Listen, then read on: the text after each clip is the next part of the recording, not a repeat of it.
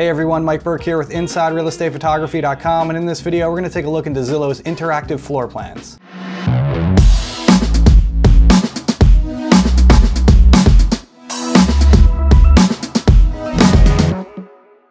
So sometime back in 2019, Zillow launched their 3D Home app, which allowed users to create virtual tours for their real estate listings using a 3D camera or an iPhone for absolutely free. I've made a video on this previously that I definitely recommend watching that I'll link to up on the screen right now because it contains pertinent information to this video that is useful. Zillow has now expanded on what they offer to now include an option for interactive floor plans. The interactive floor plan is a nice addition to the virtual tour because it allows the end user to view the floor plan alongside the virtual tour so they can get a very good idea of how the home is laid out while also improving the ease of navigation. You can click around on the floor plan to jump to any room you want to see instantly without having to go through the house from point to point to get from one area across the house to another, making the navigation much faster and much easier. This is similar to the service iGuide provides, which I've also made a video on that I'll link to up on the screen right now. The only difference being that Zillow's is absolutely free and iGuide is a paid service. Zillow also provides a JPEG of the floor plans, which agents can include in their listing photos on MLS or wherever else to share with potential buyers, which is also very useful. The floor plan includes room dimensions, which I will get into later in this video on how accurate they are, but does not include much else such as fixed furniture, such as where cabinets, showers, or vanities are located. This floor plan that Zillow provides is akin to Cubicasa's free floor plan option that they recently released. I've also made a video on that I'll link to up on the screen as well.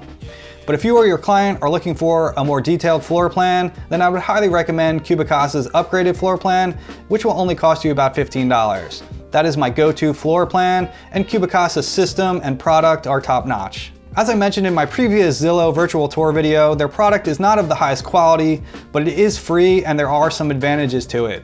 For instance, you will definitely get a higher quality virtual tour with a service like Matterport, and you'll also get a higher quality floor plan from a service like Cubicasa. The advantage of these Zillow products is that it will boost the visibility of your agent's listings on the Zillow platform, making it potentially get considerably more views and stand out from the other listings. With Zillow being the leading online real estate marketplace, your clients are going to want any advantage they can get on there, which is good ammo for you to help sell this upgrade to them and make some extra money. Best of all, if you already own a 3D camera, then this is no cost to you whatsoever, just a small investment in time. Alright, now let me take you on site so I can go over a bit about how these are created using the Zillow 3D Home app, which you can download for free from your phone's app store.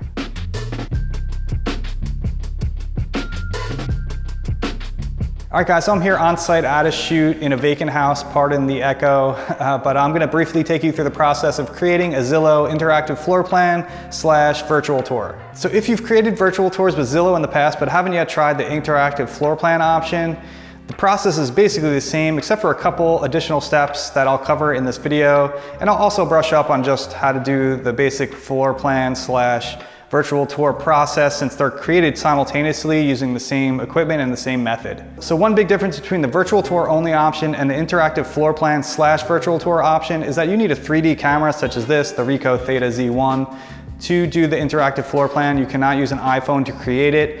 You can, however, use an iPhone to create the virtual tour only option. I kind of like this because most real estate agents, for instance, aren't going to own a Ricoh Theta Z1 or a 3D camera. So that's going to make them want to reach out to a professional photographer like you or I and hire them to do the job because they have the proper equipment. And this segues into the last thing I want to say, which is you can create the virtual tour by itself, but you cannot create the floor plan by itself. That automatically comes along with the virtual tour. All right, so without further ado, let's open the app and we'll get set up here and get started. All right, so I'm going to open the 3D Home app. And here you have your two choices, which I was just talking about, which is floor plan and virtual tour using a Ricoh Theta SC2, V, Z1, or X. So those are your options as far as 3D cameras. Or you can do a virtual tour, which, as you can see, you can use an iPhone camera or Ricoh Theta SC2, V, Z1, or X. So we're going to choose floor plan and virtual tour.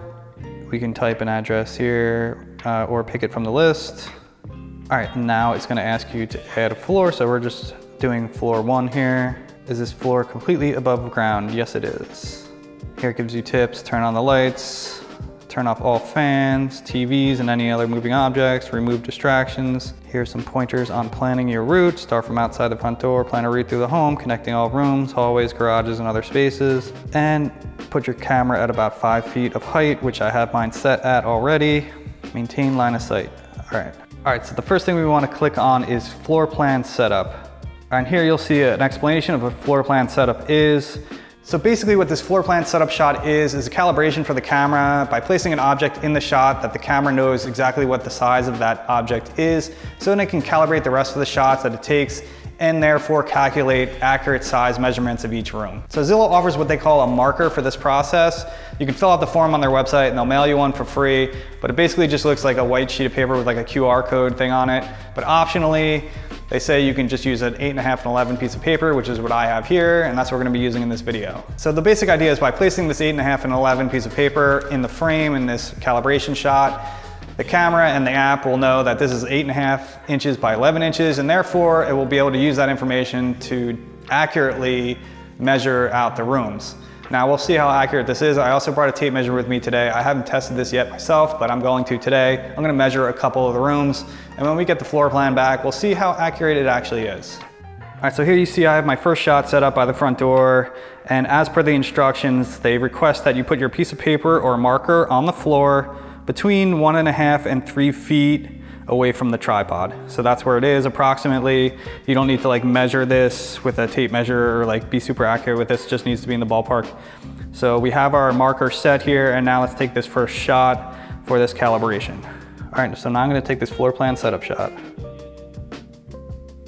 All right, so now you can see we have our floor plan setup shot complete, and you can see also in the top right corner how there's an eyeball with a slash through it.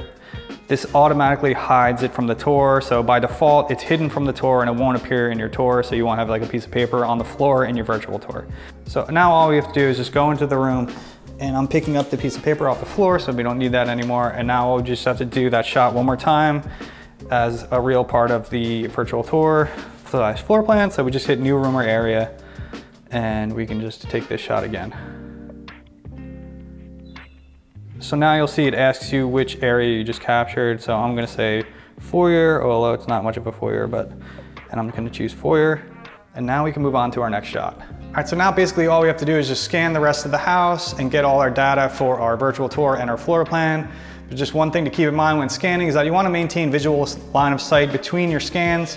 So since we just did one here in the foyer area, I'll probably do one right here, even though it's very close by, just because I have to junction down this hallway at some point and connect it in there. So again, I need that line of sight. So doing a scan here will be able to enable me to have line of sight and connect to that scan there. When you're in a big room like this, you may only need to do one scan here, you know, one scan over there to junction to go around, because the dining room wraps around over here. So, you know, we just need line of sight between each point. And it's always a good idea to scan in when you're going into a bedroom or something, just to scan like within the threshold of the door. I always do one sort of like in there to connect the outer area with the inner area, just so you have some overlap. So those are just general rules of thumb and good ideas for practicing this for when you're doing your virtual tours. So again, I'm gonna do my second scan here. So I visual line of sight down the hallway and then visual line of sight into this room. So now I need to clear out of the room. By the way, you have to get out of the room when you scan so you're not in any of the shots. So that's what I'm gonna do now. All right, so I'm out of view of the camera, and now you can see that view down the hallway there. And I'm just going to take this shot here. And for this, I'm gonna choose living room because that's what that is. So now I'm just gonna add panorama to living room because I need to do another scan in the middle of this room. All right, so now for my next shot, I'm gonna add into this living room, and I'm gonna do one just really basically in the middle of this room here. And that's all I'm gonna need to really do here in this big room is just one scan right in the middle. All right, so I've cleared out of the room now. I'm just gonna take this shot really quick. Now from this point, I visual line of sight into the dining room over here. So now I can just move the camera right into the middle of the dining room area here and take another shot from here. So you get the basic idea, and I went over this in my previous video about doing 3D virtual tours with Zillow, so I don't wanna like beat a dead horse here or anything, but now I'm just gonna scan the rest of the house, and we'll take this back to the computer and take a look at what we got.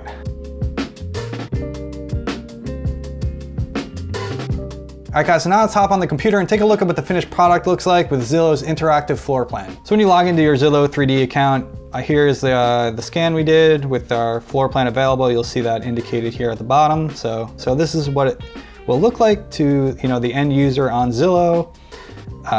You know, here we have the virtual tour here where you can, you know, navigate here into the living room, you know, and just navigate through the house and, you know, spin around 360. So this is basically what the virtual tour looks like and would look like too if you didn't have the floor plan. But obviously here on the right, we have the floor plan included, the interactive floor plan, which is cool. So like while you're navigating the house, you can glance over to the side here and look at the floor plan and see how the home is laid out. You know, you can see all these points and jump around on the floor plan. So I wanted to visit this bedroom, I can just click right here on this bedroom. Now I'm in this bedroom here. So it's very easy to, you know, hop around and, you know, to other rooms that you might want to see quickly. So it's just a nicer, you know, navigation. If you want to view the full floor plan, you can click on this floor plan option here, which will bring, you know, the whole floor plan up. And again, you can, you know, navigate here, you know, I want to go to this bathroom. Now I'm in this bathroom. So, you know, just, you know, nice navigation here. So that's the interactive floor plan in a nutshell. And I think it's a cool addition to the virtual tour. I think it adds something for sure.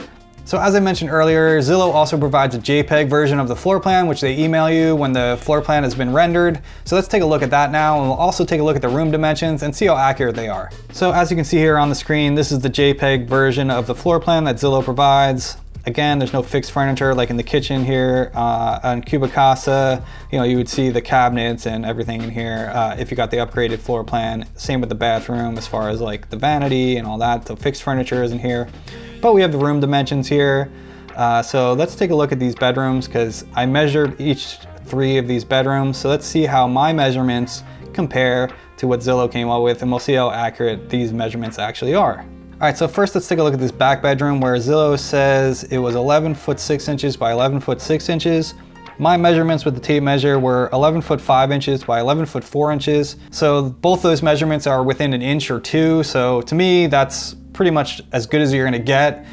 You know, my measurement might have had a margin of error. You know, I was trying to measure beyond like the baseboards and everything. So like my measurements aren't spot on perfect. I was trying to like get within an inch or so of accurate. So, you know, these are pretty darn accurate, it looks like, at least in this bedroom. So let's take a look at the next one and see how accurate that one is. All right, so this middle bedroom here, 11 foot 6, so 11 foot 6, again, same size as this bedroom. I had 11 foot 4 inches by 11 foot 4 inches. So again, within a couple inches, you know, I think this is accurate. I would say it's pretty dead on accurate. All right, so let's take a look at this last bedroom here, which is 11 foot 10 inches by 15 foot 7 inches. So this is a bigger room here, so maybe that will have an effect on the accuracy. My measurements for this final bedroom were 15 foot 9 inches by 11 foot 7 inches. So again, that's, you know, that's within 3 inches on this measurement and within 2 inches on this measurement. So I have the measurements on my phone here, that's why I have it out, but you know, these are pretty accurate and are about as good as what I've seen from Cubicasa and stuff. So I would say similar accuracy to that, but this doesn't provide approximate square footage, which Cubicasa does, or you can't get gross livable area, which Cubicasa can provide. So, you know, Cubicasa is obviously a better option, more detailed, and, you know, more information provided.